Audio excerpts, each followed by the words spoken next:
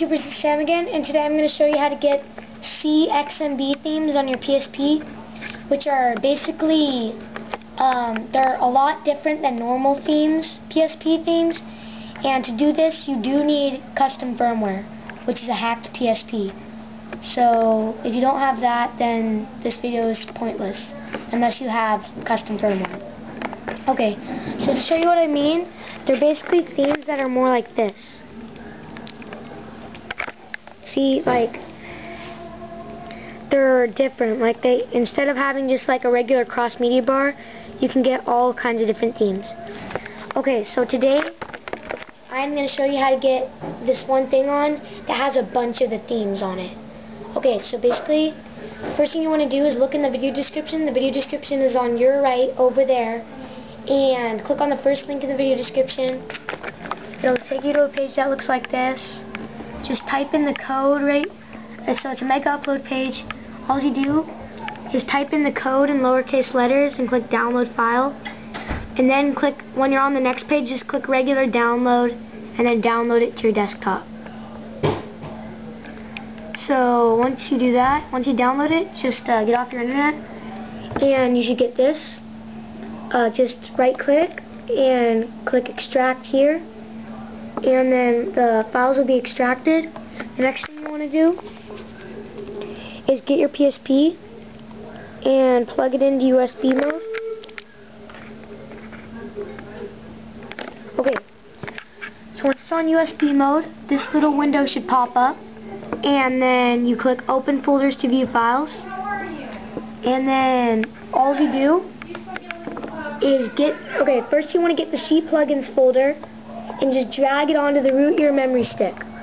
Or if you already have a C plugins folder, simply open up the C plugins folder, then open up the C plugins folder, and then you drag the VSH folder into the C plugins folder. But if you already have a VSH document too, you just open it up, and then you open up the other one, and then you copy and then paste it into the VSH that's in your PSP thing. Okay, so basically you should have a C plugins folder. Okay, so on your PSP you should have a C plugins folder that has a VSH text in it that says MSO CXMB CXMB.prx or something like that. Okay, so then once you've done that, go back on the root your memory stick and then get the CXMB folder and drag it onto the root your memory stick. Okay, so once you've done that, I already did that too, so I'm not going to do that. And then once you've done that, open up the PSP folder, and then open up the PSP folder also, and then you open up the theme folder on the thing that you downloaded, and then it'll have all the themes in it, and then you drag all the themes into the theme folder of your PSP. So that's on the PSP. You drag all the themes into the theme folder of your PSP. So once you've done that, I already did that too, so I'm not going to do it because I already did it. So once you've done that, exit out of everything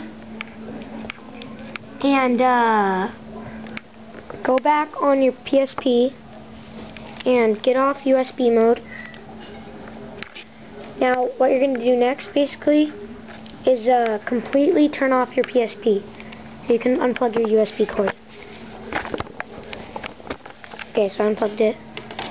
Okay, so completely turn off your PSP. All you do is hold it down for like 2 seconds and it'll completely turn off. So hold it down for about 3 seconds or so, and then when you turn it back on, hold down the R button. Okay, so you hold down the R button and the VSH menu should come up. So the next thing you do is you go down to plugins. Okay, so you go down to plugins, and then the one that says CXMB.prx, you press X on it to enable it, and that'll enable it. Okay, so make sure where it says CXMB.PRX, you press X and then it says enabled. Okay, so then you go back and then you exit off and your PSP will turn back on. And then all you do is go to settings and then go to theme, go to where it says theme, and by the way, this theme that you see right now, it won't already be on your PSP. It'll just have a regular theme until you get the theme on. So basically when you go on settings and then system theme settings or whatever, then you click theme and then you pick the theme you want. So there's a bunch of them and you just pick the one you want and your PSP will turn off and then it'll turn back on automatically and then you'll have the CXMB theme. So I hope that helped. That's basically how you get CXMB themes on your PSP.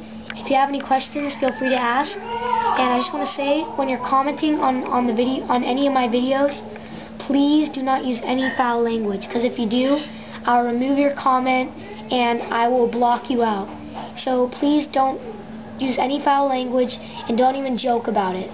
It's not funny, and I'll just remove it and I'll block you out. So yeah. Okay, well, thanks for watching, YouTubers. Please subscribe and have a nice day.